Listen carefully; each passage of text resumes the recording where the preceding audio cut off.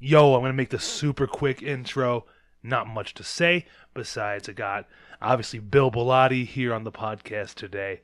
I know it's been a while. This is a great episode. He has been a part of Detroit hardcore for a very long time. He's put in his time, paid his dues.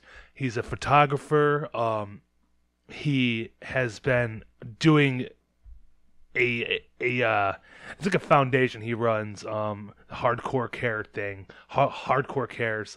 It's just him, and other people. They like to book shows and have a bunch of cool ass bands play. Everybody join together for a certain cause, and at the end, well, at the beginning, I guess they pick a foundation that they are going to donate the money to for research and support and whatever else. And this year, they picked the Lupus Foundation of Michigan because, as we talk about in the episode, Bill's wife is currently has been diagnosed with lupus for quite a while now. There's no cure for it. Sometimes it's debilitating. Other days it's fine and nothing's going on, but it's fucking hit or miss with the disease, and there's not really much known about it. So anybody who is interested, he's the show's booked. It's happening. It's gonna be March 11th at Parts and Labor Bar in Woodhaven. There's a bunch of bands playing. We got Poison Tongues, Detroit hardcore, motherfucker. X Represent X, or represent whatever you want to say. They're from Pennsylvania. Long time straight edge band, tough as nails. They've been bringing the heat for a good 15 years plus now. I remember seeing them back in the day, 05, 06, 07. They always fuck shit up. Doubt It is playing. Detroit, stand the fuck up for Doubt It. I had them on the podcast. The last one I put out 2 months ago. They did it. It's gonna be great. Dive Bomb. They're from Mansfield. For whatever fucking reason, I thought they were from Boston, and I say that in the episode. I'm like, oh yeah, they're from Boston, right? I don't know what the fuck I was looking at. I thought I seen a Dive Bomb. Oh, I know why. I'm looking right now. It says a Dive Bomb HC is their Instagram. I thought it was Dive Bomb BHC. That's where I fucked up. Sorry for them guys, but they're fucking great music. You find them on Bandcamp, Spotify. For sure check them out. For sure check that band out. They're fucking groovy, man. They sound real good. Great riffs, great vocalist. It doesn't get much better. Super Devil, as in Bill's words, some old Detroit crusties. They've some good rock and roll, and Dead Wrong. We talk about this all in the fucking podcast. So if you want to get your history on these bands, you can. So check it all out. It's a great podcast. We talk about addiction and alcoholism and pit bulls. Because that's our love. We got pit bulls. We love pit bulls. He's done a lot of rescue shit with dogs, specifically pit bulls. So, nothing but good things. All around positive guy. He's a great photographer. And I also wanted to say, if you or you know anybody who is suffering from addiction or alcoholism, know that there are people out there who have gone through it, who have dealt with it, are still dealing with it, still recovering, still addicted, fighting the good fight. If there's anybody out there who needs anybody to talk to, or if they feel like they're alone, just know you're not. There's plenty of people out here that are willing to take the time, that will be there for you and help guide you through it if you need just somebody to talk to, or direction to any sort of sobriety. We're all out here. A lot of people have been through it. A lot of people get through it. So step the fuck up and take care of what you got to take care of. On to the show. Once again, Bill's great. It was a fun conversation. Lots of shows coming up. Get your tied down passes. There ain't much left. Fucking Zabalba, an Earth Crisis, Missing Link, just all got added to it. It's gonna be crazy. I don't know how many people the Russell Industrial Center can hold, but it's got to be at least 1,000, maybe 2,000. But if it's almost sold out, yo, it's gonna be busy as fuck. So get your passes before they're gone, because they're gonna be gone. The pre-show sold the fuck out. There's a tsunami coming up here at the end of the month. Oh shit, lots going on. Check out the show, support local bands, and please come to the show next Saturday at Parts and Labor. It's gonna be great. Doors are at $6:30, $15. It's a great fucking benefit. There'll be raffles. Hopefully, they got good food there. So, come on. You got nothing better to do. It's the middle of March. What are you gonna do? It's still getting dark out early. Show up, motherfuckers. Have a great night. Have a great weekend, and you'll be reminded. Show up next Saturday. See ya. Hear the squeaking chair, and it's always a great content, the screech and my fat ass sitting down in the fucking chair. So that's why thank you for coming by, Bill. I mean, for anybody who knows you, they know you've probably been around a super long time. I really don't have any timeline, but I've heard you talk a couple times about back in the day and this and that. Obviously, if Detroit hardcore has been around a long time.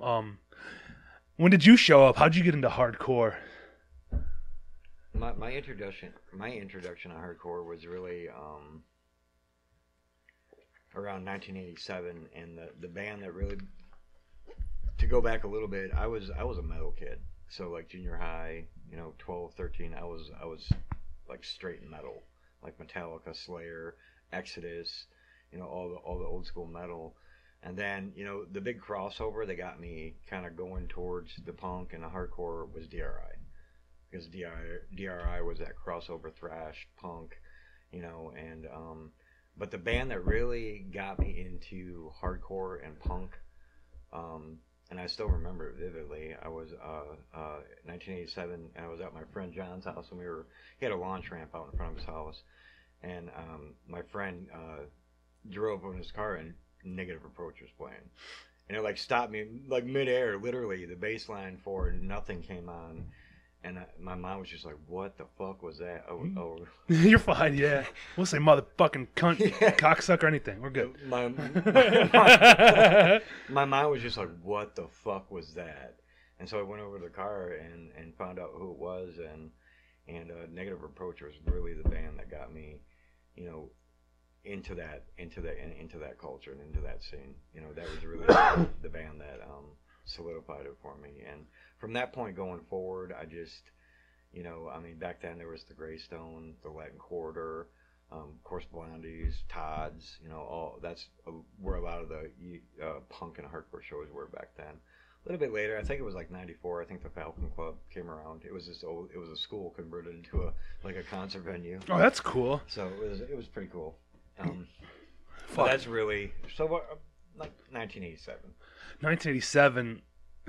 That's the year I was born, man. That's the year I was born. That's so funny, though. Well, I'm about to. Excuse me. Fuck. Next week I turn 50. So. Well, congratulations. You'll make it to 50. Exactly, and that's the way I feel. A lot of people when they get around their 50s, they start feeling oh my god.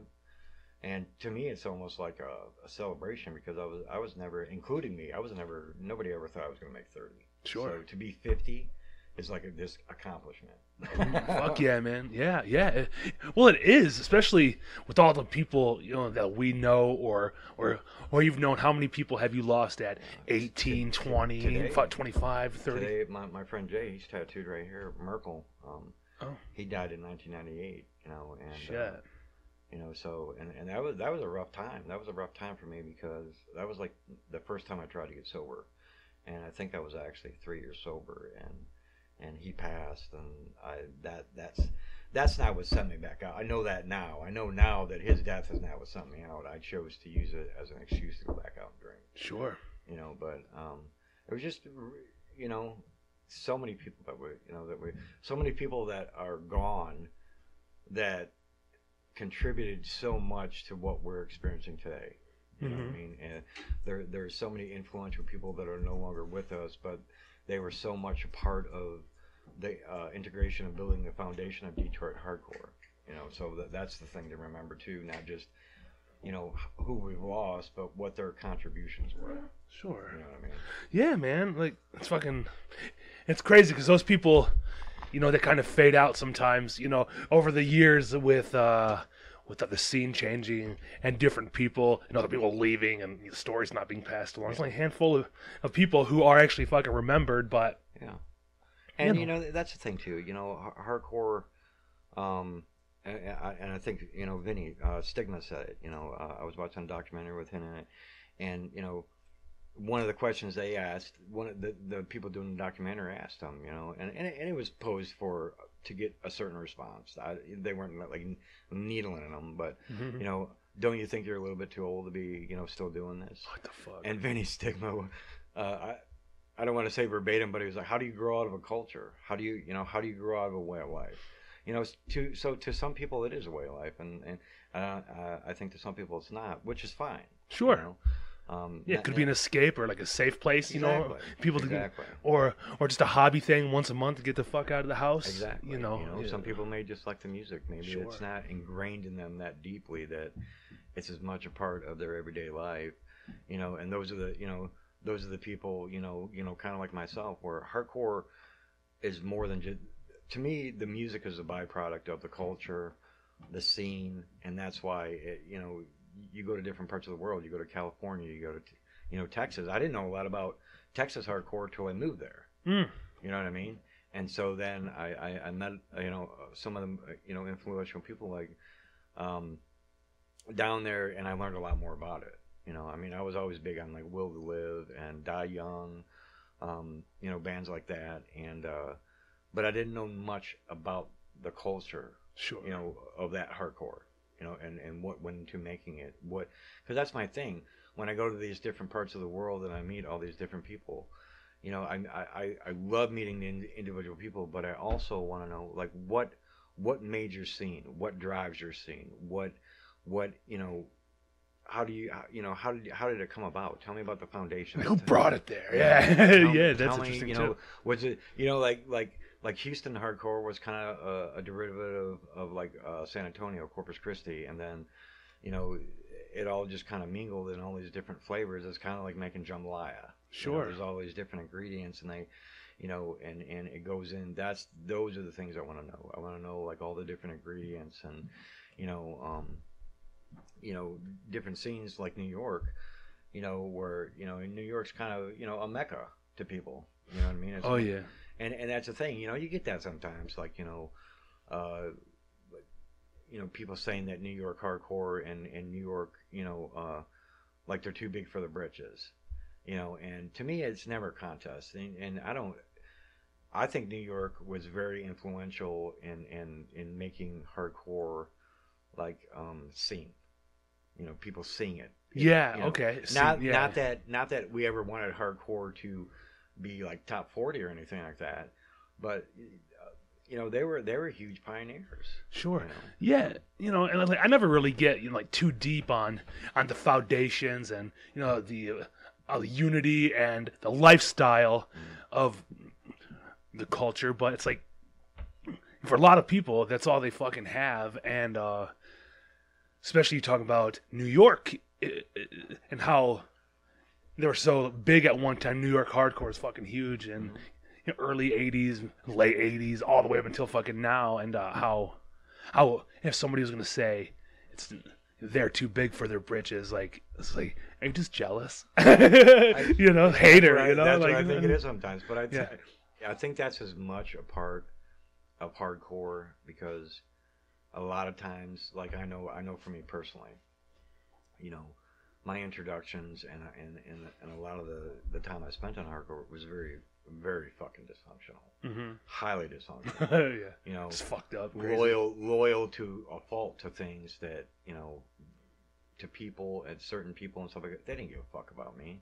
Oh yeah, you know what I mean. I know, man. But I was still loyal. Even there's been times, even I've had whatever issues, beefs, whatever you want to call it, with people, but it never got in the way. You know, I would still shoot their band. I would still go to their shows. I would still, you know, when I seen them, you know, shake their hand, whatever. Because to me, it was all that's the way I am. It's about the culture. I don't bring that shit to shows. I don't what I call rally the troops. You know, like getting people on my side. Oh yeah. You know what I mean? Like, oh, guess what he said about me? It doesn't matter. Yeah. You know? Yeah. I'm just here, man. 10 minutes from now, we'll be over it. Whatever it was. Sure. You know? Yeah.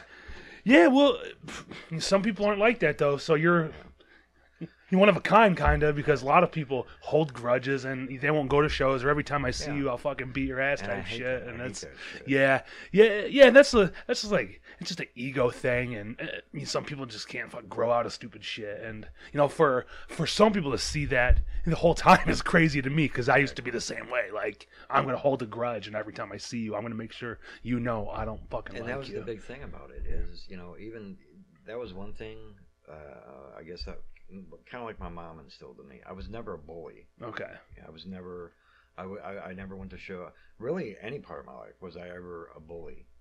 Mm-hmm. You know what I mean? But I had this protective instinct in me where, you know, if people messed with anybody that I cared about or anything that was important to me, that's when the worst of me came out. Sure. You know what I mean? So the rest of the time, you know, a lot of people would say, you know, he's so quiet, he's so laid back, he's so reserved. You know what I mean? You know, and it's like, especially since I got sober, you know, some people that, you know, didn't know me when I used, you know, they're like, I can't imagine you doing anything like that. I'm like, good. That means I'm living my life right. You know what I mean? Yeah. You know, that you don't see that behavior, because to me that's the biggest part of my sobriety is not so much the drinking and drugging, but my behavior.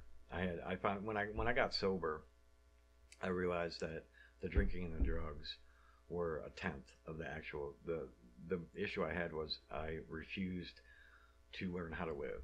You know, I didn't want to grow up. I didn't want to live like an adult. I had to grow up in public. You know. Yeah, man. No, I can relate. You know, I've had my own addiction issues back in the early 2000s. With coke and shit. Like, alcohol was also fueled. You know, it was all the fun shit. You know, when you're in that fucking mindset, I guess. But yeah, it's hard. Let me ask you this question: How did you come to terms with, like, you had an addiction? You know, alcoholism or whatever else you were doing. Were you doing drugs too? Yeah, I mostly drank. Like, once in a while, I would do some coke or something like that. Okay.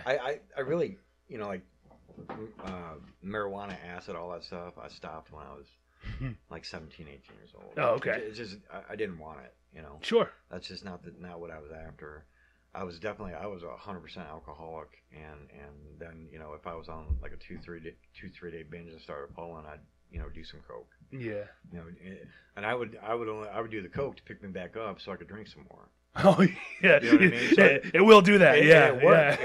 Yeah. It worked like, for I'm me another 16 hours in because me. I wasn't a habitual user. Okay. You know what I mean? I was just using it when I needed to pick me up to start drinking. Yeah, I'd wipe that slate. You know what I mean? That so slate I clean. could get like a gram or two, and I'm good. You know what I mean? I didn't need a whole lot.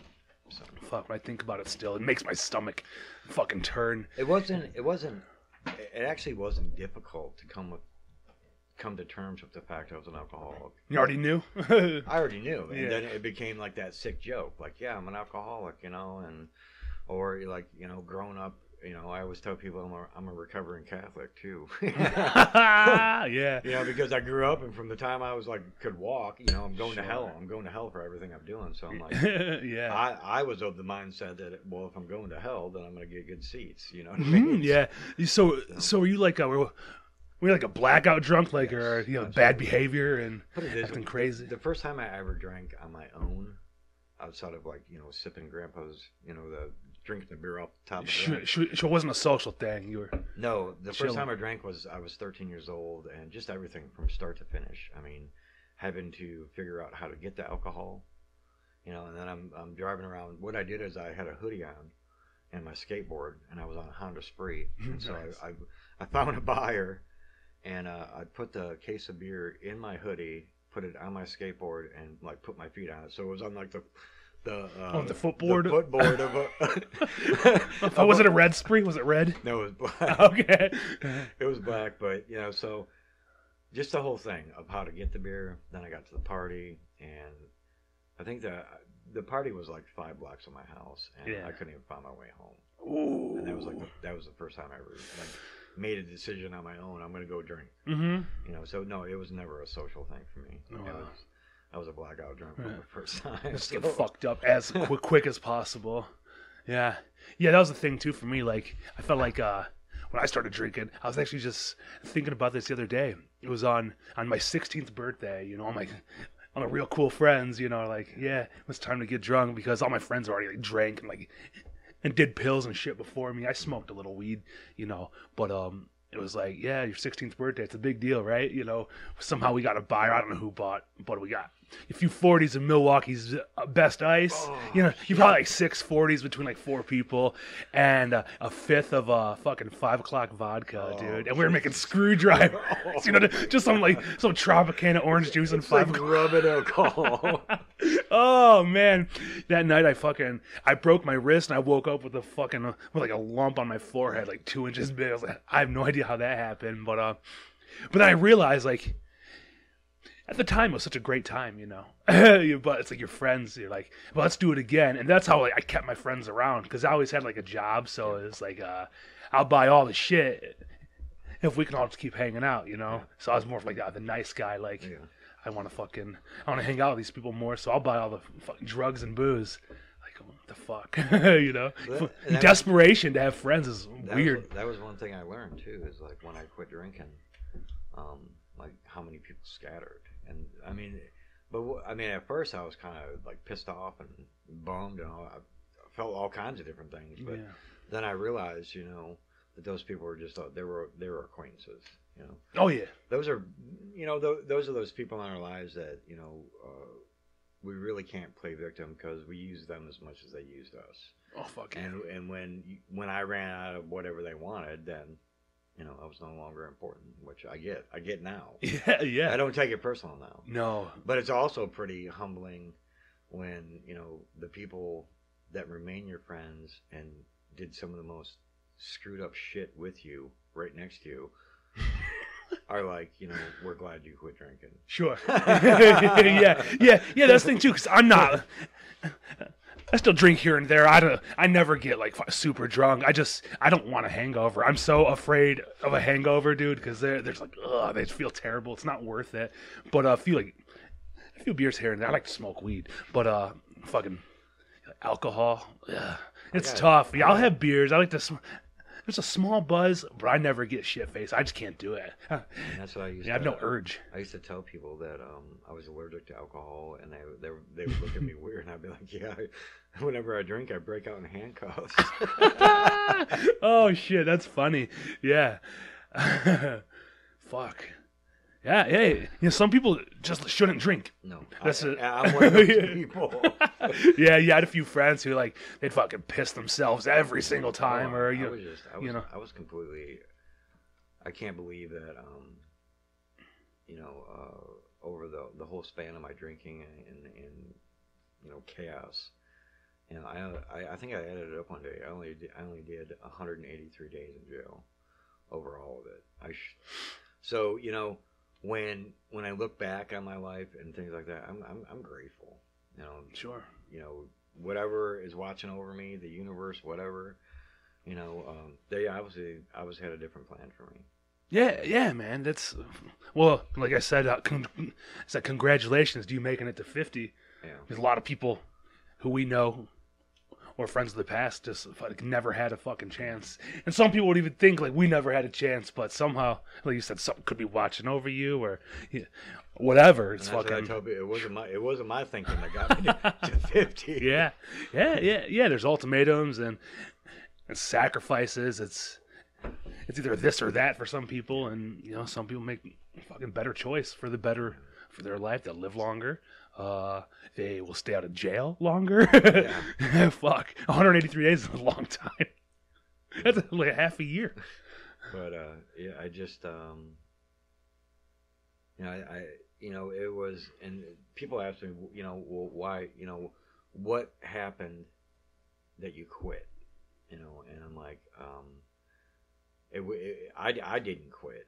I remember Actually, I think I was facing my, it was my last DWI, and I had gotten it in Texas. But the thing about Texas is they could pull all your DWIs from the last 10 years. Ooh. So I could have went to prison for 7.5 years, I think. Oh, fuck. And so I was checking that computer every day, and they kept it first offense, you know. But that December, I had gotten that DWI in July of 2004, and I went home in December because I had court in January, and I thought for sure I thought I was going to prison. And so I came back here to Detroit for a week to kind of say goodbye to everybody. Yeah. And I don't even remember the bar, but we were all downtown drinking, and it just quit working. The alcohol quit working. I tried to do some coke, that didn't work. Nothing. It was like it just quit working. It was finally like the universe was like, okay, well, he's not doing it on his own, and like took it away. And that was probably the most terrified. You know, the next 3 days I spent in my mom's basement, curled up on the couch, because my defense was taken away. The booze, the drugs, the chaos was all taken away. Yeah. You know, and so I literally folded up and did not know how to, you know, live. But I ended up going back to Texas. I flew back down to Texas, went to court, and it was a first offense. I had to do I had 18 months probation, and I did everything I was supposed to. And it was weird because when I was going to get off probation, I think I was like 3 weeks away from getting off probation. And I started to get this fear of, you know, am I doing all this shit because I'm on probation? And once I get off paper, am I going to go back to that life? And 18 years later, I'm still sober. So it was. That's awesome, man. It was kind of like, you know, life was going to take the training wheels off. Yeah, the training wheels. That's a good way to put it. Yeah, like can you actually control yourself, or are you only forced to for the time? Yeah. Well, hey, man. Well, you made the right choice.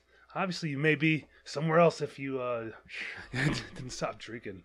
Fuck. That was a crazy thing. In '99, the reason I left Detroit was pretty much because I thought I pretty much thought I was going to end up in prison or dead. One of the two. That was probably the most chaotic period of my life. From like 98 to 99 was one of the most chaotic periods of my life. And because that was the crazy thing is I started drinking again, and it was almost like my alcoholism was paused. Meaning that, you know, the worst drunk I had before was my best drunk moving forward. It was misery. Misery. And I didn't, but once I took that first drink, I didn't know how to shut it off. Yeah. Yeah. So that's like I said, a problem for some people. Yeah. Fuck. So, well, on a more positive note, you do great things. You're a photographer. You've booked a lot of shows in the past. And the other thing, that's another reason why you're on, is because we want to talk about the show that you have booked for the Hardcore Cares. Yeah. All the money is going to be donated to the Lupus Foundation of Michigan. We've contacted them. We're going to actually meet them at their office is like 10 minutes from my house. Oh, no shit. We're actually going to go present the check in person instead of mailing it, so because they're right there. So. Oh, that's cool. That's great. Yeah. And is there? I mean, I know, but is there a certain reason why you chose a Lupus Foundation? Well, yeah, it's the first show. I mean, I think the last show we booked was 2017, so it was late 2017. Yeah. It was actually in Baltimore. Okay. I think the last show we actually booked was actually for Tad, the lead singer of Stout. Baltimore hardcore, and at that time he was going through cancer, so it was to kind of help him with some, keeping up with the medical bills, a little relief, stuff like that. Very little relief. And that's the thing about it is, let me back up a little bit of history on it. 2013 is when Hardcore Care started, and it's actually me and my really good friend in Baltimore, Eric. And at that time, I was running Detroit Bully Corps, and he was running Baltimore Bully Crew, both Pitbull based humane organizations. But the more and more we started talking, the more and more we realized how many parallels we had. Both street kids, hardcore, the punk, skateboarding, we had all these parallels, plus the dogs, plus what we were doing. And it was just something we started doing so we could, share our love for music and the culture, but that at the same time also do something positive. And I know the first shoot first few shows we did were all animal based because it's what we knew.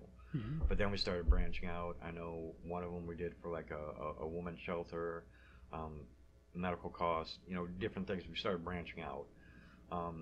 And so this one is really important to me because this is the first show we've booked in 5 years. So it's huge. It's huge to me. Yeah, man, for sure.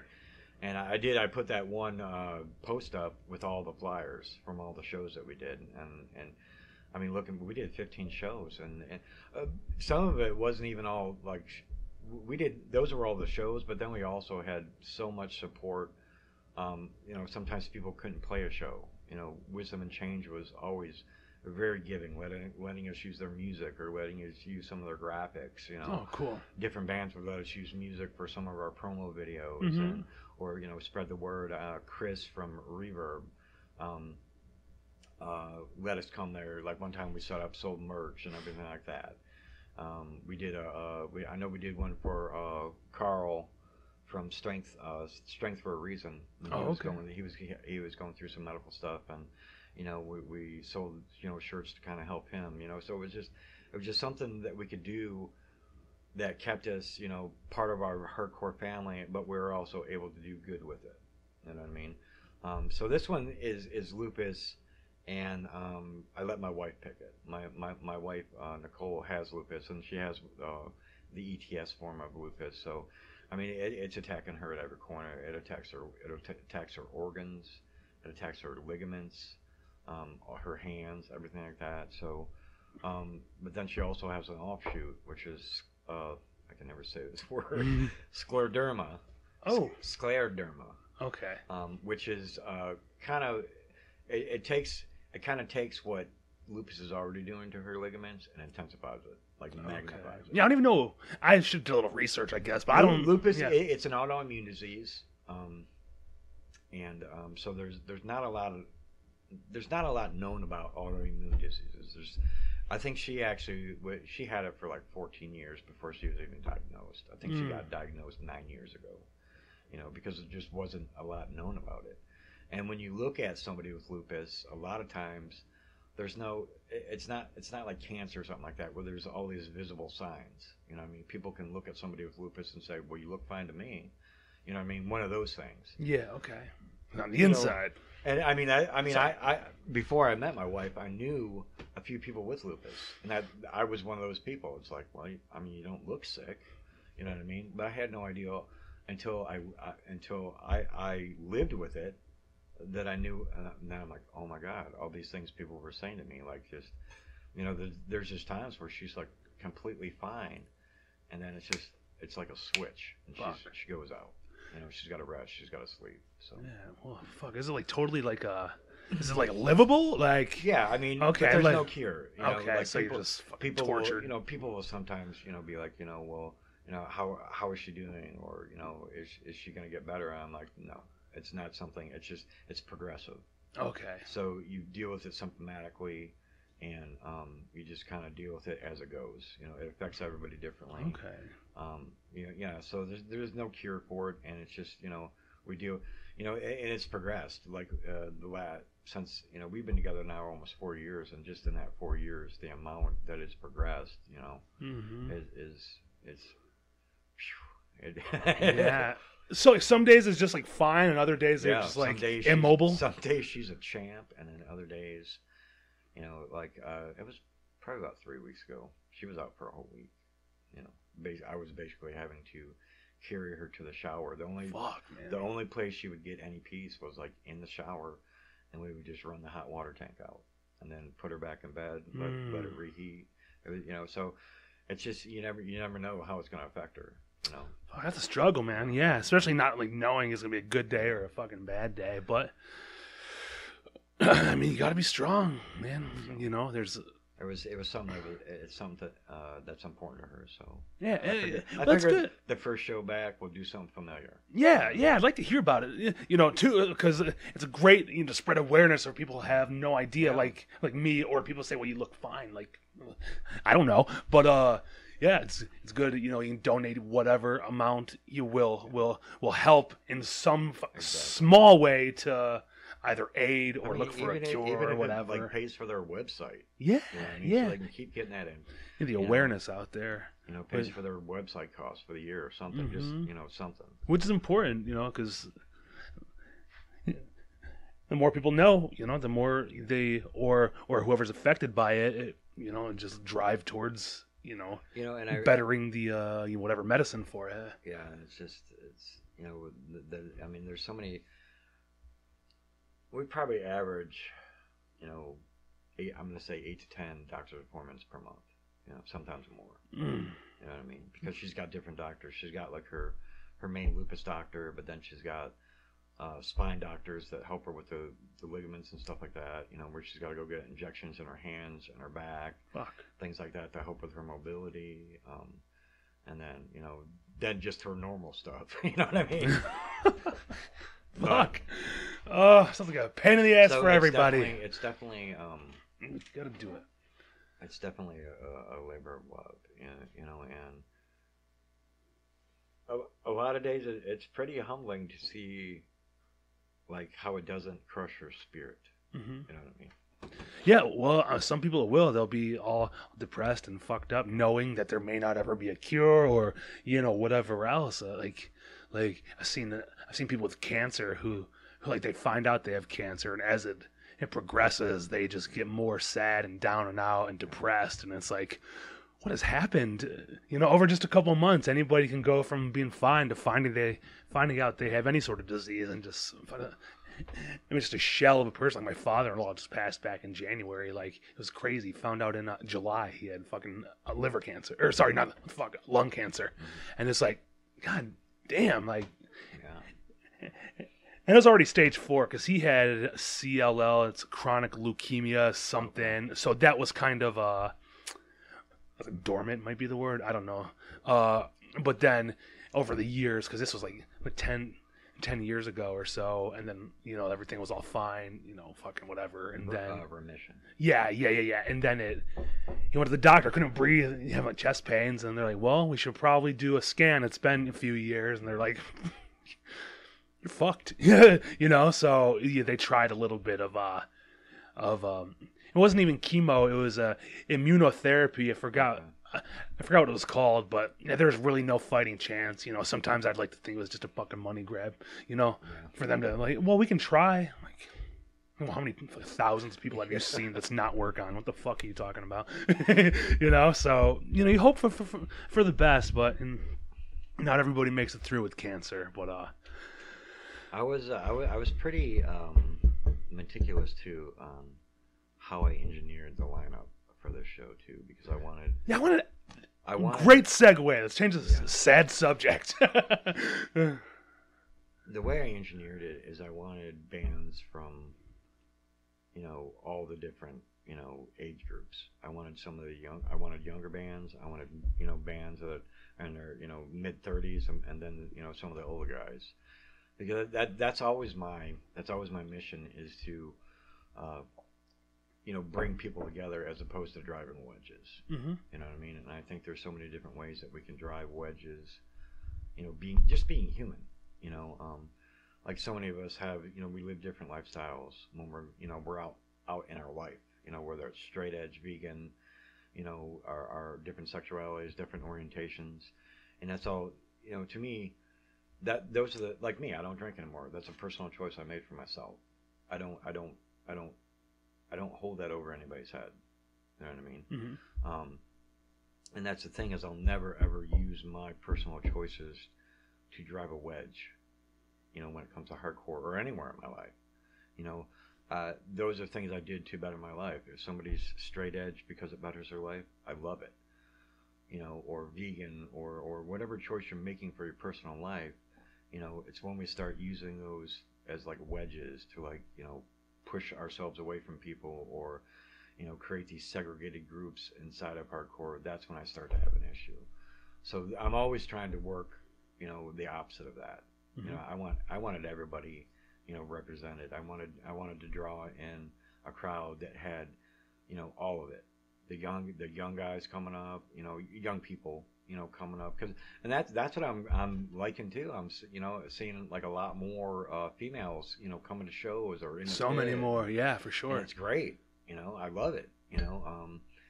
And so that's what I mean. I want that diverse crowd where because to me when we're at these shows, it's like the great equalizer. We're all there for the same reason, to support hardcore, to support the culture and everything we're trying to accomplish. And that was my mission when I engineered this lineup. Yeah. How'd you go about? You got I don't have the list, but Dive Bomb. They're from Boston, right? No, Dive Bomb's actually from they're not Mansfield. Sorry, it's by Cleveland. By Cleveland. How the hell did I think it was Boston? You don't have any bands that come from Boston then? No, what the fuck? How did I think that then? But yeah, I listened to them. I found them, and because I didn't. I've heard of Jive Bomb, so I thought it was them at first because they're fairly few years old. I think Jive Bombs. I was like, let me look up fucking Dive Bomb. No, Dive Bomb was actually supposed to do. I think it was like back 2016. We were supposed to do a show in Cleveland. And I forget what happened. It never happened. Okay. So Dive Bomb, but I've seen Dive Bomb. I've met them guys a few times out at shows out in Mansfield, and I've always loved Dive Bomb because of the diversity of their sound. If you listen to them, it's not just like it. It's all over the place, and the timing. I love the timing because the timing's not. It's not like your usual timing. It's like, it's almost like sometimes I've caught myself like, music sometimes has just a tempo to it, and it's like when you try to find the tempo in their music, that's when you get lost. And that's what I love about their sound. They got a really diverse sound. I love their singer too. Yeah, and it definitely got a groovy, funky soul. Exactly. Yeah. I do like it. Yeah, I'm excited to. Well, I don't know who they were till I seen the flyer, so sorry about that. But they're good, and they're good live. Too. Yeah, and who else? Yeah, you Doubt It from Detroit. Yeah, I met them guys at the 10 for 10 show. Oh, cool. When I met them, yeah. You shot a lot of that show, right? Yeah. Well, almost 10 fucking bands you were up. Yeah. Oh my god, it's a long night, man. But just being there for 10 bands sucked. I was feeling my age.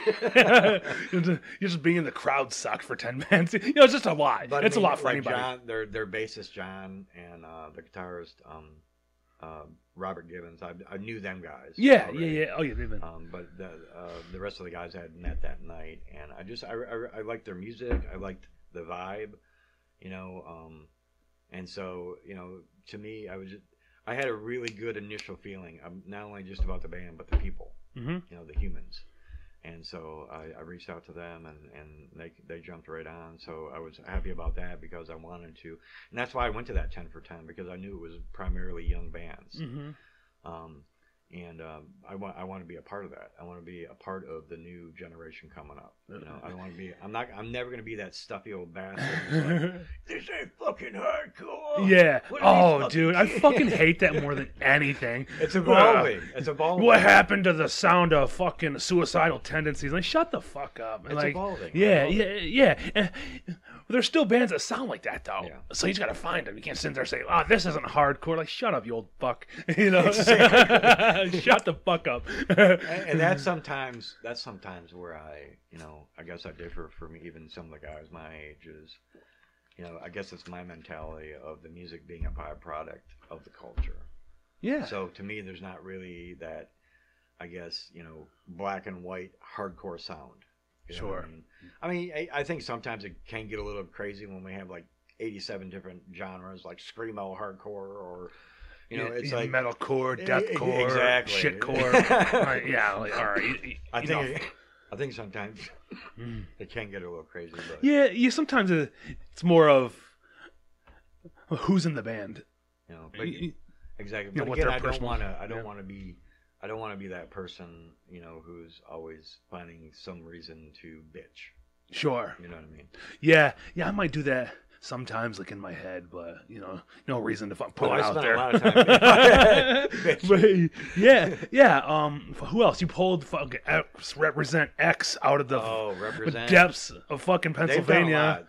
Those are some of the most solid human beings I know. And okay, yeah, I don't know those guys. I've seen them a couple times. I actually met them. They actually played our very first Hardcore Care show, but with a different band called Counterfeit. Which is I remember them. Pretty much the same band with a different singer. You know, it was still Kyle, and a lot of the Derek and a lot of the same people. But they Represent actually played a show for us in 2015. So I met those guys in 2013, and we've kind of had a relationship ever since. You know what I mean? So, but I picked them, number one, because I love them as human beings. And number two, I love their music. Fuck yeah. And again, I don't pick bands based on they're straight edge, complete straight edge, and that's fine with me. I mean, some of my favorite bands growing up, like of course Minor Threat and Use of Today and Champion, a lot of straight edge bands, and I was shit faced drunk listening to them. Yeah, man, for sure. So it was like I liked the music. We have Tyrant, dude. I love Tyrant. Oh, I kill for straight edge. I think it was. I have a beer in my hand, fucking punching people. I think it was. The Sick of It All show. I seen Dave. Dave was at. He was there. Yeah. He stood right next to me for Agnostic Front. He made me real nervous. He's like, "All right." He's like, "I'm about to fuck this shit up." I was like, "Please don't, David. I haven't seen you in a long time. You're still just as scary." Yeah. He's fucking. He definitely brought the heat to the shows when Tyrant was around. That's fucking wild. But then you got John. John from Tyrant. Yeah. He's really a great human being. As laid back as possible. And then Terry, of course. Yep. And all the derivatives from that, like Smash Your Enemies, and that project they had. Born of Hate. No, there was another one. Bitter Piece. Yeah. I always want to say Bitter Truth. I'm like, we actually went on a road trip. Poison Tongues and Bitter Piece AD. We all rode out to Syracuse. It was a good time. Shit! That must have been a wild time. Yeah, I think I've seen photos of that. On fucking it was at a Facebook. skate park. Yeah, that's cool cool as fuck. Syracuse. Upstate shit. Super Devil. Super Devil. Old crusty bastard. Yeah, I've seen that. I love. I've seen you got Mark Rat and Todd Pratt. So I mean, they're definitely representing the old crusty bastards. But I mean, they're again. I can't. All the people on the show, I'm so stoked that all these people are on the show.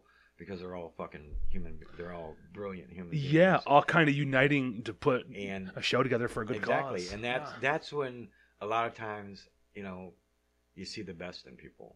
We can sit here and make all the judgments we want on people, but nobody that I asked to do this show, fucking nobody balked. Everybody was just on it. Yes. So.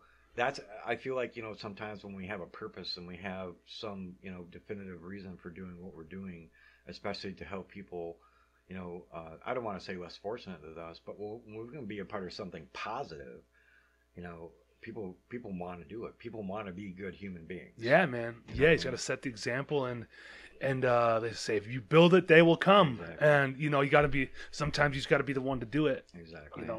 Dead Wrong, who's opening the show up.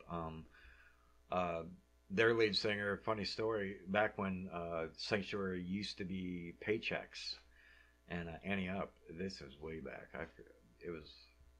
I'm gonna say like 2012, 2013, maybe. Yeah, at least a good 10 years ago. And Annie Up was playing a show there, and I was shooting it, and their lead singer, all I felt was the wind.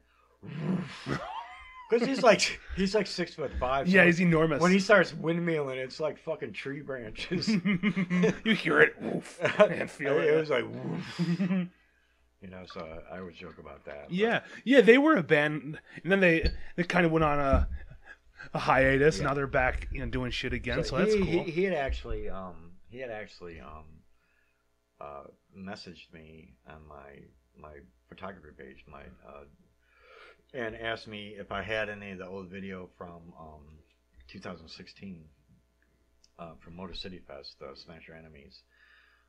And that's how that whole thing started. That's how that whole conversation started. Yeah, I got hit in the head with a beer can during Smash Your Enemies at that one. That was a wild show. I had just walked in. I had just got to the show. I'm walking in a good mood. Fucking missile from across the room hit me right in the fucking head. That was the one at City Club. Yeah. That was weird for that to be there because I've been there on an off night. It's definitely not a hardcore venue. It's goth, crazy people. So, but those guys, you know, it was good to see them the other night, and get some pictures of them, get some video of them, you know. Yeah. And You did have some. Sorry to go back to that Motor City Fest. You did have some video on YouTube when. Oh my God! Let me tell you about when the that. Alliance did it. Yeah. I had 275 videos on my. It was the Hardcore Cares YouTube channel. Oh. And I had 275 videos on there, and I don't know exactly what happened, but you know, two people had a beef that had nothing to fucking do with me, and because you know, person A's videos were on my YouTube channel, person B reported my fucking channel, and YouTube didn't even like send me an email. They just took my shit down. They took fucking everything. Was it copyright shit or something? No, it had nothing to do with copyright. Oh my God. It had to do with, you know, just some bullshit, shit. some beef between them. Oh, okay. And this person, you know, fuck. The truth is, I don't know what happened to my YouTube channel. I know what person A and B are telling me. Okay. But I don't know exactly what. All I know is one day all my shit was gone. That sucks, dude. Yeah, it's I even tried emailing. I never even got a response. Of course not. Yeah. There's really. So then it was like I had to go dig through all my YouTube and old files and shit and recover as much of it as possible. Mm-hmm. Yeah, it's not like there's a court for YouTube. They're just like, fuck you, you're out. Oh well, what are you gonna do? But we're talking about other bands. But so what other bands we got? Yeah, Doubt It, Represent, Dive Bomb, Super Devil, Dead Wrong, and then of course Poison Tongues. Yeah, Poison Tongues. That's going to be good. More old crusty bastards. Yeah, yeah. But I mean, you got like Jim Schmo. He's probably one of the best human beings I know. Have you known him the longest out of anybody in Detroit hardcore? That's what I assumed. You know, besides, and it was even like when I came back in 2011, and you know, it was actually Lenny, the original Earth Mover, PT, yeah. But the original lineup when Lenny was in it, and it was in 2011 when I came back. It was like I think I would been back in Detroit a week, and Terror played the Magic Stick, and so I was at that show, and I was out on the balcony having a cigarette, and Lenny came up and said that they wanted to do a show. A benefit show for us. At that time, I was, you know, doing Detroit Bully Corps, so that's kind of how that all got rekindled. You know, way back in 2011. So. Is that what Tyrant's last show was that? Or something like that? Or was there a reunion where only Dave sang? Was that one of your guys' shows? Oh yeah. Tyrant played the very first hardcore character. Okay, 2013 at Corktown Tavern. You know? Yeah. I still have that video. Nice. I used to have that video. Oh fuck, be fine. You gotta post it. If there's not enough Tyrant footage out there. No, yeah. Fuck. Man, that was a long time ago. I know. It's weird. 10 years ago. But then again, it doesn't seem like that long. It was, but it wasn't. Like, no, all the guys, you know, Justin, Mike, and Jason, they're all. I love them, but that's like the comfort band, I guess you could say. You know. Yeah, they're all solid dudes, and they're still balls deep in the scene. They're at the shows. You know, they're supporting other bands, exactly. And some it's probably not malicious for some bands, but it's just some don't cohabitate in the same room. It's just whatever. They have their own different things going on. And I understand that. You know, going back to kind of what we touched on earlier about, you know, sometimes people are here one day and gone the next, and you know, everybody's lives evolve in different ways. Mm-hmm. You know what I mean? The thing, you know, me personally, I always made room for hardcore, because people that know me know I need to have it. It's something that has to be in my life. Otherwise, I become this human being that nobody wants to be around. You know what I mean? But that was one of the things. It was like, you know, when I got sober, I didn't know if I was going to be able to be a part of hardcore anymore. My own fear, because I didn't drink anymore. I'm not going to be able to be around all the chaos. I'm going to be able to be, and you know, I did, but I also figured out that when I quit drinking, I had all this fucking anxiety that I never knew because I was masking it with booze, drugs, alcohol. Oh yeah. So a lot of times, you know, I don't know that I could go to a show to just go to a show. My photography keeps me connected, and what it does is it shrinks my focus. Mm-hmm. You know what I mean? Because otherwise, I would be, I would start hearing every conversation, Oh. every noise, just anxiety, every piece of ice hitting a glass. So the photography allows me to change my focus long enough so that I can then be social, and it pulls me out of the anxiety. Yeah. A lot of people don't know that I have like severe, social anxiety. Yeah, well, a lot of people do, though. And people know it. Yeah. People know, like, sometimes with my anxieties and full tilt, it's like I'm done shooting, I pack my shit, and I'm like outside or gone. Yeah. And people know, Sure. I tell people ahead of time, sometimes I'm just like, I'm gone. Yeah, get the fuck out Don't of take here. it personal. Sometimes my anxiety, I'm like, I gotta go. Yeah, the Irish goodbye just out. Like, see you, motherfuckers. And I'm not even saying bye. Yeah, So yeah. I think it's gonna be a good show. Yeah, I hope so. But we also got to give props to Justin, owner of Parts and absolutely. Labor. Him and his venue and his bar, great food, I drinks. actually like that venue. I like venues like that. I like the floor venues. It kind of reminds me, like, back in the day, going to like the 2,500. I don't know. boy, no, like the like the Eagles halls and shit. Oh, like yeah, the hall yeah. shows. Yeah, what I sure. mean? Like Retina Hall, and so just a fucking floor show. Mm-hmm. Yeah, I didn't see. There wasn't a lot of hall shows when I started going to shows. Like, it was just like Alvin's was around, There the just Magic weren't- Stick was already there. There Yeah, just weren't a lot of places that were willing to let you come fuck their shit up. they're like, it's gonna get fucked up. You man. might get it once, Yeah. and then they're like, "Oh fuck." That. Yeah, I mean, you got some old vets who $300 to rent this hall for It the was night. actually- When you tell them what you're doing, it's like, absolutely not. It was actually really cool in 2016. We did a hardcore care show in Baltimore, but we also caught Agnostic Front. Wow. And Agnostic Front played in Baltimore, and it was a hall show. It was a floor show. I think I posted. I posted. They did your? No, they didn't do my Oh, show. okay. While I was in town for one of our shows, they were actually coming through. They played Baltimore and DC, and we caught both shows. But the Baltimore show was actually a floor show, and I posted a picture a little bit ago. And I think the title was when you actually literally support hardcore, because like Roger was like on my show. That's funny. Because it would be a floor show, so like Roger was like on me singing. Fuck, dude, that'd be cool to see Agnostic Front on the floor, really man. Cool. It was good. Fuck. It was a good show. Yeah, the closest I ever came to that was that Sick of It All one when Vinny was in the middle of the pit fucking shredding. Oh man, I was never so happy in my life. That just to see him, rocking that. Oh my God, was he I love 67 now? Yeah.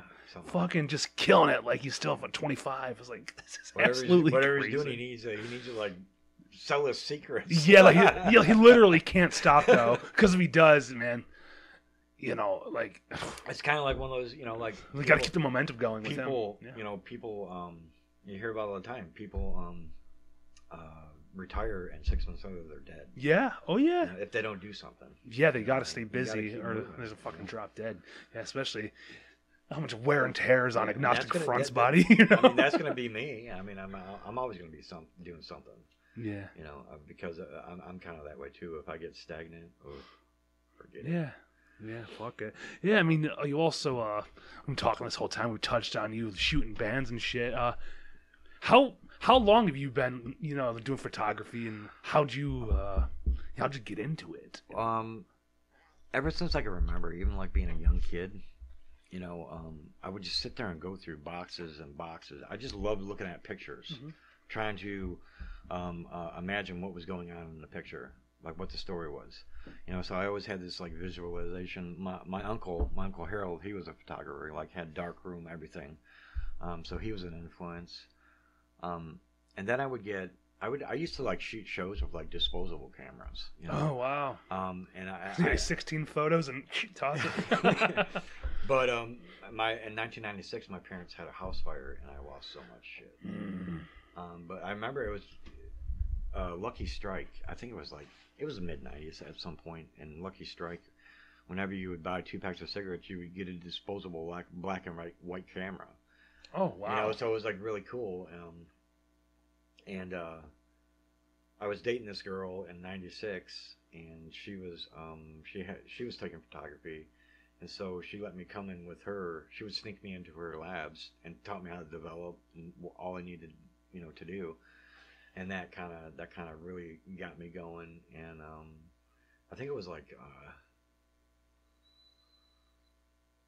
2010 is when I switched over to digital. You know. Oh, so well after digital is already established. Yeah, it was like 2010 is when I got my first digital camera. Damn. So, and I still have it. I still post pictures of it sometimes. The Canon. I think like last week I posted one, a black and white, and that Canon FTB. I still have a film camera. Damn. So yeah, I had to get kind of maintenance. I had to get all the seals and stuff redone. But yeah, I still have and use film cameras. Damn. Yeah, I did not know that. That's cool. You ever feel like when you're at the shows, like, do you ever like? You're always shooting. Like, it seems like every time I see you, if a band's playing and you're fucking, you're doing your thing. Like, you ever feel like you're like, fuck, I'm just gonna sit out and watch this band, or do you always feel it's better to capture it rather than enjoy it yourself? That's the thing. People are like, don't you ever just enjoy a show? But that's the thing I do. I'm seeing aspects. I'm always hearing the music, and I'm catching aspects of the show that a lot of other people aren't. Mm-hmm. It's like I've been in the pit. I've been that person on that side. Now I'm on this side, catching all these other elements of the music. So, it's not like I don't feel like I'm missing out on anything. Okay, cool. I'm still absorbing all the music. I'm absorbing everything. Now I'm getting front row fucking shot too. I'm getting to absorb the music, but I'm also huge on that relationship between the crowd and the band. Mm-hmm. Because to me that tells a story too. Sure. You know what I mean? Like, I've seen some bands 10 times, and sometimes the crowd is like ripping shit off the wall, and then there might be one night where I'm just like, what the fuck's going on? What happened? Yeah, no one's moving. Yeah, nobody's really moving, and we got the fucking horseshoe. What's going on? What's different today? You know what I mean? Yeah. Like, what's different in that equation today that last time I seen this band, these people out in the crowd were like tearing each other apart, and today they're just like yeah. There's like 2 or 3 people, hands in their pockets, two-stepping. You know what I mean? yeah. A good example is that was really weird. I think you were in town, but I don't know if you were at the show when the last time Madball played at the Magic Stick with Old Firm Casuals. Did you go to that show? I wasn't at that one. Oh, okay, yeah, it was December of 2019. It was on a Sunday night, so you expect a little less people. I wasn't here. I didn't come back. When was it? December of 2019. Oh, I don't know why I missed that show. Yeah, Old Firm Casuals. I got back in Detroit because I was gone from 2018 to August 2019. I came back. Oh, okay. So, yeah.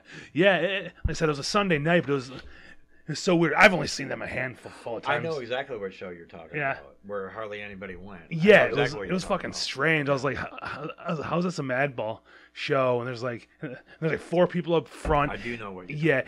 You know how big the Magic Stick is? It's like a giant empty fucking circle. I'm like, this is kind of sad for a Madball show. But, it is what it is. There's one... like you've gone to a bunch of This Is Hardcores. Well, at least a couple that I know of.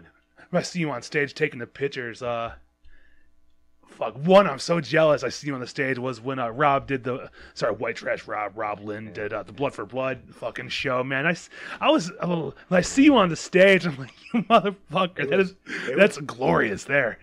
2000, my first This Is Hardcore was 2014. Okay.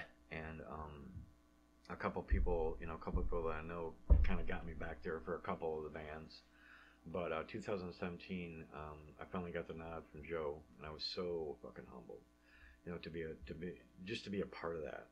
And so 2017, I shot everything all 4 days, and to see how much goes into that to make it, to keep all them gears greased and to make that whole show function. And it was so fucking humbling, and just to be on that stage with all those bands and all the people that were affiliated with it, seeing Sonny at work, he's like this beautiful chaotic, storm of brilliance. Yeah, you know what I mean. Yeah, man, to see him Hate fucking Five, to actually see what went into it. I mean, the dude would stand there for like a whole set, sometimes half an hour, 45 minutes, holding this camera, and I'm like, sometimes I'll be like this, waiting for a shot to happen. I'm like, how the fuck does he hold that camera for that fucking long? Yeah, your arms twitching and shit. You know what I mean? Yeah, it's amazing, man, the work he puts amazing. in. It's like he'll do fucking 12 hours of footage, 4 days in a row. Holy shit. I was actually supposed to I was actually supposed to shoot This Is Hardcore this past year, and but my wife got sick. Yeah. Hey, duty calls. And Joe was super cool about it. Joe was really super cool about it. But part of me was bummed because we're just coming off COVID. So it was a big one. Hate breed.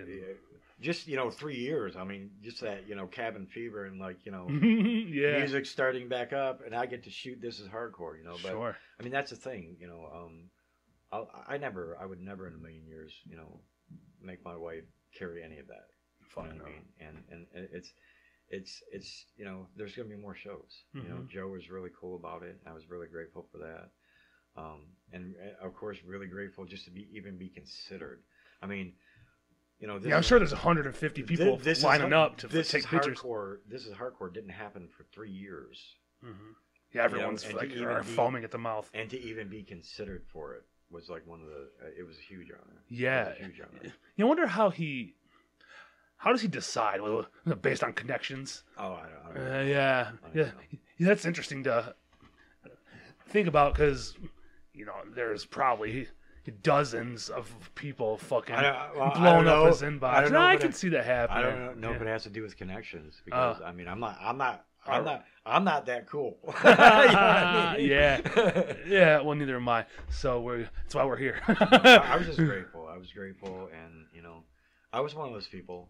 There was probably like 3 years straight.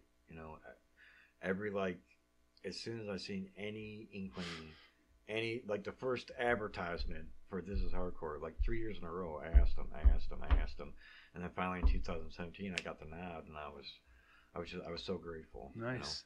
So have you been to Edgeman Printing yet and done any shows? I haven't. I'm definitely hoping to do Tie Down this year. Yeah, that's what I was going to ask you next. Because I know you asked on a comment how to, and I hope it all works out. And you got to keep it home first. Yeah. Home like team. That. There's not a lot of photographers. There's not a lot of times, and anybody that knows me will vouch for it. 9 out of the 10 shows that I go to, I pay for. Yeah. I'm not asking people to put me on lists. No, of course not. Things like that. So, but bigger stuff like Tied Down, it's just I have to budget for it. Sure.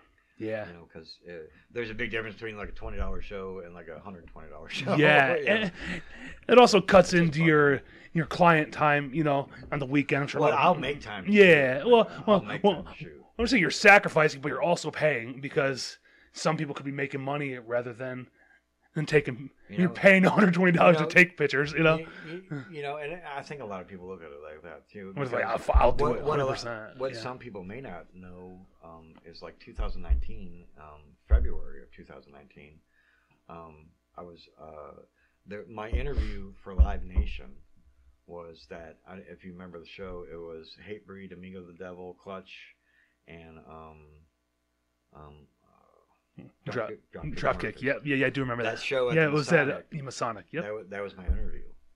Oh no shit. So okay, fuck. It was that long ago. Yeah, I shot that show, and then I was out in California for a week, and damn. I was going to shoot from Michigan to Chicago, down to Cincinnati, I think it was, and then over to Pittsburgh. That was going to kind of be my area, and then COVID hit. Fucking blew it all up. Damn. Fuck, that'd have been. Yeah, a lot of shit got blown up.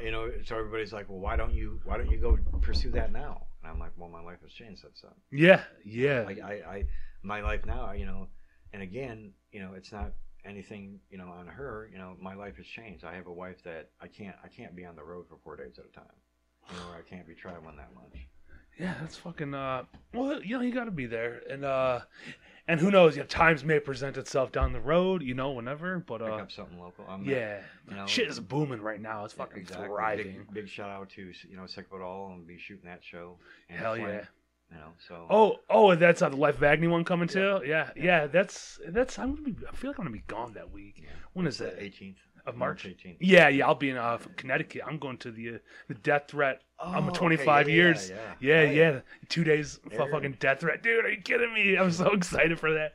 I've only seen them fucking one time. I think that tour is coming back through the 25th is going to be in Cleveland. Oh, okay. Yeah. Yeah, because fuck, there's a show that's sold out at Edgemen. Have you listened to Tsunami yet? And they're like newer. It's a newer hardcore band. Oh no. It's a Tsunami with whenever an I S. hear Tsunami, I think of Tsunami Fest in Reading. Yeah, East Coast. Yeah. No, it's a band. They're from the Bay Area, San Jose, I think. Tsunami, younger fellas, probably in between like 25 and like 32, maybe. Okay. And yeah, they're fucking like stupid heavy. It's just like I really think it's like a joke band. Like it's so heavy and dumb. Like I'm almost positive that it's not a serious band. Like they just like they put out a demo and people went fucking crazy for it. So they're kind of just. I had this in my head. Like they're so big right now. Like they're doing like a 30-day tour, like a U.S. tour. Like so, not a lot of hardcore bands really do that anymore. It seems they do like weeks or 2 weeks at a time, but they're doing like a whole fucking month. And so their last show is going to be at Edgemen Printing. That's fine. Okay. And I'm sure you've seen the Hate 5-6 footage of some shit at Edgemen. How fucking crazy it gets. Like when Drain was there back in November. Absolutely crazy. But D Block's playing that show. Fucking MH Chaos. And a band from Grand Rapids. I can't remember the name. It starts with an M. I'm blanking it right now. Grand Rapids, is it Bitter Truth? No. Starts with an M. I think it's something. I can't remember the fucking band name, but they're also super heavy. It's just gonna be just a fucking beatdown fest, and like I was saying, like it sucks it's sold out because we knew about it. Been a great show to get fucking footage. Is that the pre-show? No, this is April 15th. Oh, okay. Yeah, no, it's well before that. I heard that pre-show sold out in like an hour or something. The tie-down pre-show. Yeah, because they put those tickets on sale to people who had already bought Fest passes on a Wednesday. Then there was only like 50 left for the people on Friday. They were just gone. That's a total straight edge show too. All the bands are 100% fucking straight edge. I dig it. It's super cool, man. Hardcore to me is just that's what I mean. Like it's Edgemen though, dude. To have a fucking total straight edge show there, fucking awesome. Yeah, dude, I'm fucking so proud of those guys with Edgemen. Have you ever been to any of the Tsunami Fests? No, dude, I've always wanted to. I went throughout the years. I went to my first Tsunami Fest in 2013. Yeah, I've been to Reading though to Reverb a couple times. Oh my god, that's like my home away from home. Chris, all them guys out there. Yeah, this is a great venue. And it's fucking huge. It's huge. It's big, and it's just I never felt so at home, not at home. Okay. Yeah, because I don't know any of those guys. Yeah. Then being out there with Chris and all the guys out there is just phenomenal. It's a phenomenal experience. Yeah, it's a great environment. It's a true example of you can get fucking say 1,200-1,500 people in the same room, bunch of goons and animals, and it's nothing but unity. And rarely will you see any bullshit. And someone has to be a real asshole, to get fucking beat up there. Exactly. Because they cut that shit out so fucking fast. Nobody wants to deal with it. They have the security there is phenomenal. Yeah. All those guys. And that's the thing. It's a good security where they're not just instantly cracking people's heads. Yeah, because they're showgoers themselves. Those are all all Big Steve, all friends. So it's like it's such a small scene. Like if you're being an asshole, someone's gonna know who you are. Like it was funny. I was sitting here thinking about that, and how you asked like how do you think Joe picks people. And it made me think because I'm not that cool. Like I'm not super connected. I mean, people know who I am, but I'm not like connected. Yeah. I think Joe's one of them people who just sits back and watches people, and when he sees people are true and devout to things, like I wasn't just trying to get on his stage for me. Yeah. Like I think he watched me for a couple years to see, how much I loved hardcore and how much I just covered as many shows as I could, and it wasn't about me getting famous or how many likes I got. Sure. Because I could put up like let's say I put up a picture of you. I don't care how many people like it. What I really care about is if you like it. Mm-hmm. I don't care if it gets 1,000 likes or 100 likes. I want, I would be happy if just the person that's in the picture or the band that's in the picture likes it. Mm-hmm. I don't care if I get, how many likes, Yeah. and like all my like Instagram, like all my followers are organic. I didn't pay for one of them. You know what I mean? I just meet people. I meet people at shows. I add them. They add me. I'm never going to be someone who says, "Oh, here's $300. Give me 10,000 likes." Oh You know yeah, what I mean? yeah. There people are like that too. Never. There's fucking people who are they just want that fucking Exactly. dopamine. They just want that number. Yeah, you know? yeah. And me and my stupid podcast, I don't give a fuck if anybody listens. Like I'm here having cool conversations Exactly. with people who I have at least one thing in common with, and that's hardcore. So it's cool, man. It's cool. Like so you said you moved back here in 2018 or 19? Yeah, I moved to. Well, actually, I did. The reality of the situation is 1999. I kind of took my alcoholism on tour. Oh, there you go. You went around the world with it. I went out to eat. I was in California. I was on the East Coast. I was in Oklahoma. I was in Texas. Where else was I? Oregon. So I was Always going to hardcore shows? Yeah, sometimes, and then I ended up in Texas working. I was actually in Texas from like 2000 to 2011, and I came back here from 2011 to 2018, and I went back to Texas for a year and a half, and that's when I got divorced, and that's when I came back to Michigan. Oh, no shit. Because that's what I was going to do was start my photography. And I knew I had to do something with dogs, and I knew that where I was going to be able to do that was here because I had all the resources, I had all the connections, all the, I had built a brand, here. So I came back here, and that's kind of where I'm at now. And then of course COVID hit, and that was a kick in the nuts. yeah. If I put everybody's shit on hold. Yeah, well, I keep thinking about how you do shit, with hardcore cares. Like it's always like you can find the bands that. So the bands, they're all cool, just showing up, finding their own way here, travel. Well, I mean, stay, I always pay the traveling bands. Okay. The traveling bands always get paid. Yeah. Always pay the venue, and so and like I don't know how if we're gonna be able to do it at Parts and Labor, but I used to always buy everybody food. Okay. Like pizza or whatever. Yeah. All the bands got food, and I don't know if I'm gonna have to talk to Justin about that because they serve food there, and so I don't want to be a Yeah. But pay the sound guy. Whatever the venue wants. That's the first thing I ask. What do you want? Yeah. How much do I owe you out the door? And then that's just off the top right away. Exactly. And then whatever bands are traveling, they always get paid. Cool. Yeah. That's what I was wondering. Like some bands, we can get like gas money at least, and for sure we'll play, which is absolutely totally understandable. Like and I don't expect anybody to show up. Them. I just I have an open dialogue, and I just ask them, what do you need? And don't be afraid. This is a benefit show and charity and stuff like that, but I don't want to grind people down like that all the time. And that was one thing we stated from the inception of Hardcore Cares was, I don't want people to say, "Oh God, here comes Hardcore Cares." They're gonna try and no. I'm like, play for free. Yeah. Make your fucking money. Yeah. Make your money. Because I don't want people to get ground down and not want to do shows with us because we're always trying to break people over the coals. Like, oh, it's a charity. It's like, yeah. So what? Well, let me go to the gas pump and Yeah. Well, that is cool though. You want to put on a good show, but also you want to have a good bands that'll probably draw more people that will actually be more eyes on the. I've forgotten how frustrating it is too. Oh, you're booking shows. I mean, you have to have so many eyes going in different directions to like all the different tours going on. Yeah. To what bands are it's like because you're like, oh man, what about oh fuck, they were just here. Yeah. Or is there a show that day? Yeah. They were just here 3 months ago, or they're going to be here 6 months from now.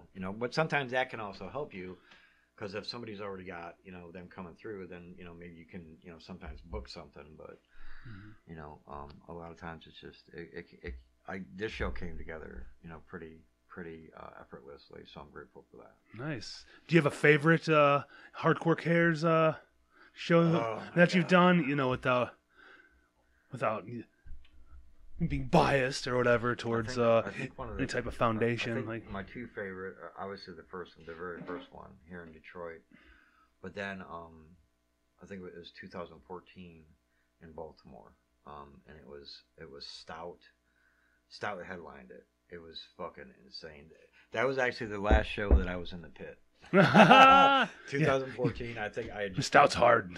I had just turned 40, and I went hard all night. I couldn't move my arms for 3 days. Damn.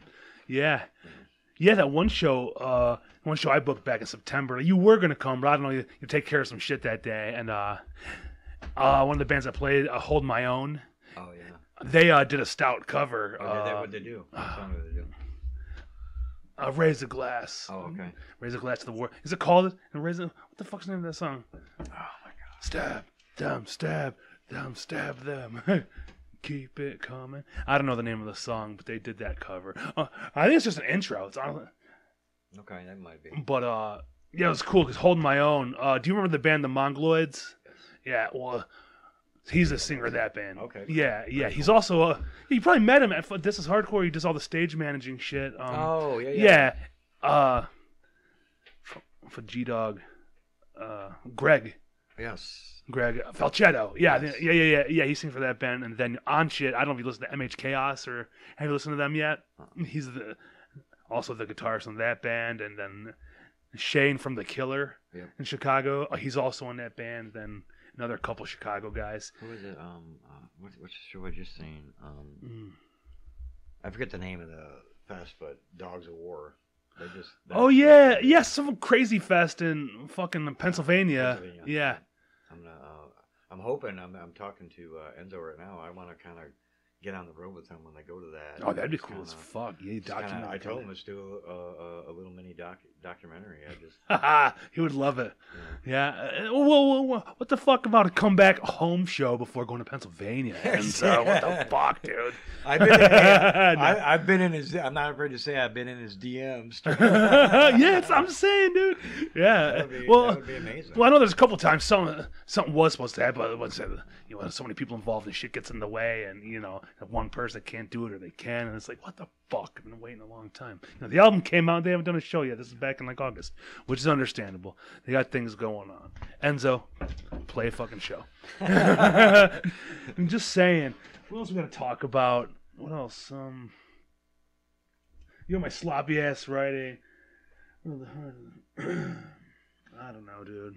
I wrote so much shit. We talked about a whole bunch. Is there anything you're looking forward to in hardcore? Is there anything you wish would change or go in a different direction? Or are you happy with the state after seeing the past fucking 35 years of shows? Do you think it's in a good place? I don't think that, I think also coming off COVID, I'm going to tell you this much, for this old man, that 10 for 10 show was like big.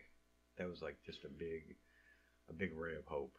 You know what I mean? Yeah. Oh yeah. And to see, I was so grateful, that Max and the Sanctuary, survived all of that, and that 10 for 10 show was just like a really big, boost.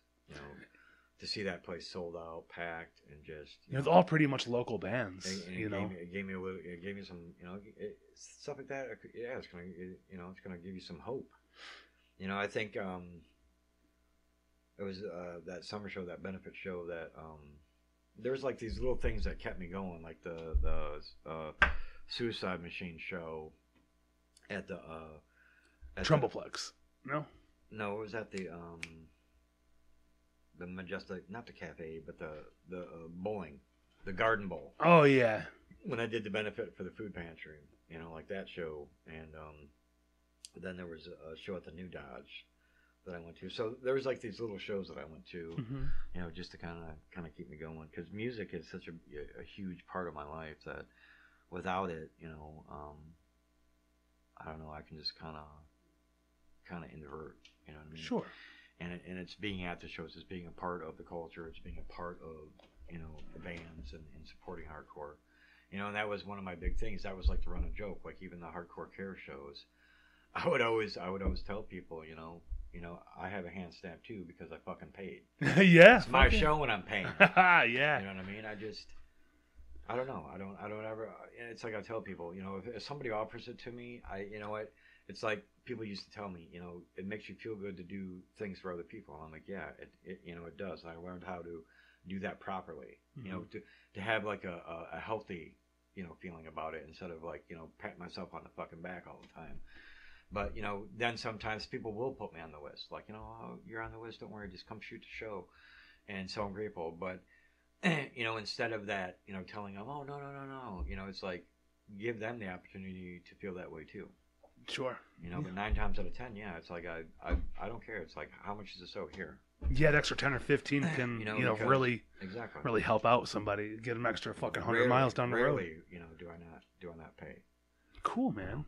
So, and I know in the beginning when you started talking about the Hardcore Care show, this one coming up, you had mentioned, I think, I could be wrong, is there going to be sort of like raffles or anything like that? I'm going to try and get some things donated. Okay. Try and, some baskets and shit. Yeah, put some baskets together and stuff like that. I'm not going to be able to do the t-shirts. Fuck, I can't believe how fucking expensive shit is, man. Yeah, man. I mean, I was going to do a run of 30 shirts. It was going to cost me like $475, and I'm just like, I don't have that startup cash right now. So. Sure, yeah. Well, you know, shit ain't cheap anymore, no matter what the fuck it is. Dude, I mean, I got like a thing of bleach today. It was like $9. I'm like, it was the off-brand. I'm like, this shit used to be like $1.90. Yeah, you bought eggs. Exactly. $4. Yeah. Before this, I went and got my kids fucking, you know, burger and fry from McDonald's, and I was just looking at the menu. I was like, it's like fucking $9 for a Big Mac meal. Yeah. It's like, fuck you. I mean, leftovers from yesterday. It's like $12 for McDonald's breakfast. It's insane. Well, yeah, $32 for a fucking family of 4, you know, to get, you know, McDonald's breakfast. It's like go to a diner, have better food. The money I made in 2021, I made more money in 2022, but lived better in 2021. Sure. Yeah. A lot of people are. I looked at how much money I made last year. I'm like, why am I still eating fucking peanut butter jelly? Where'd it go? Yeah. Oh yeah, for fucking eggs. Oh, shit. Excuse me. Fuck. So no, I'm. There's none. I mean. Yeah.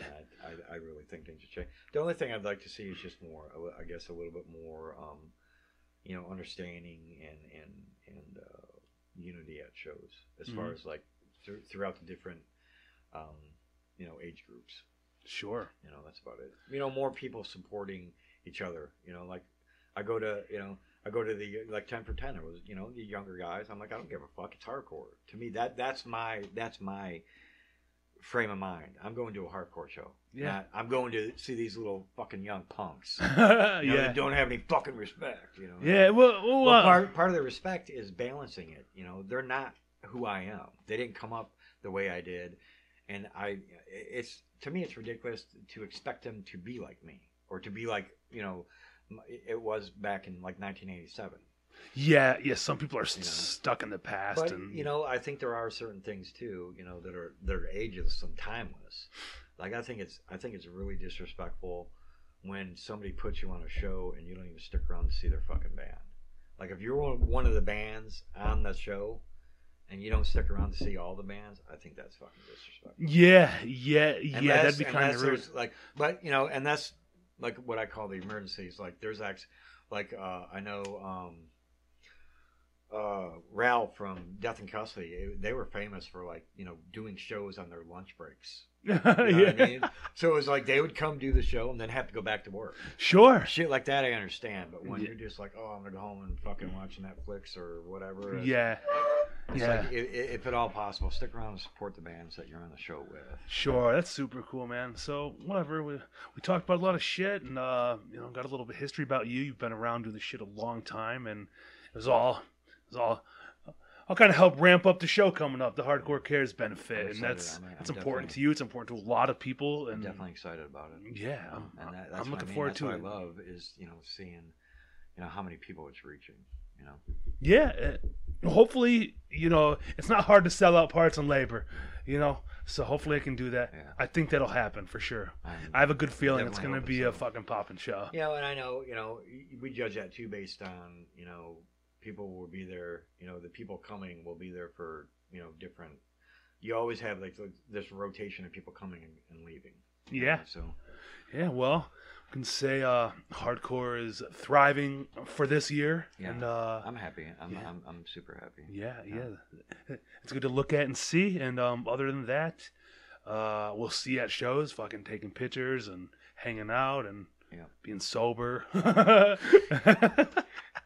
So other than that, thanks again, and I'm gonna post. Hopefully, I can have it by tomorrow morning. To be honest, it's pretty simple. It's got to slap a little intro on the front, and off it goes into the universe, man. I'm gonna get a selfie since we don't have video, because that's just what photographers do. Yeah. Oh, you're on the outside. Yeah. I'm gonna get my big fat head in there. There we go. All right. End it. Oh. No, I loved it.